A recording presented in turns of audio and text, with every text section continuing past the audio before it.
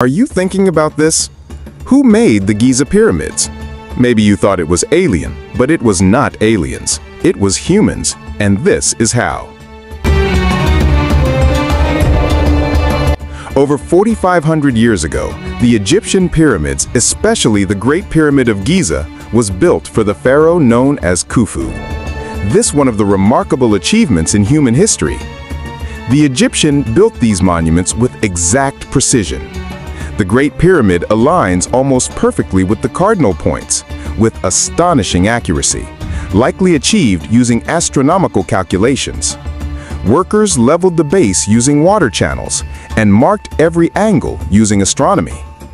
The core was built from local limestone. Smooth white casing stones came from Tura. Granite for inner chambers was transported over 800 kilometers from Aswan. The number of blocks needed for Great Pyramids, approximately 2.3 million, was calculated. The workforce, resources, and tools was organized, and the blocks was transported by river on barges during the Nile flood season. Workers dragged stones on sleds, pouring water on sand to reduce friction. Temporary harbors brought supplies closer. Massive ramps, either straight, zigzagging, or internal, lifted stones higher as the structure grew. Levers and human strength placed each block with precision.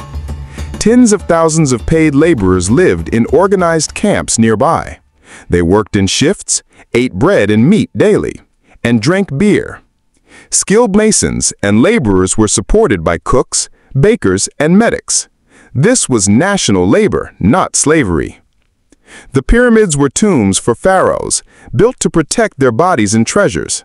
Their shape symbolized the sun's rays guiding the king's soul to the afterlife.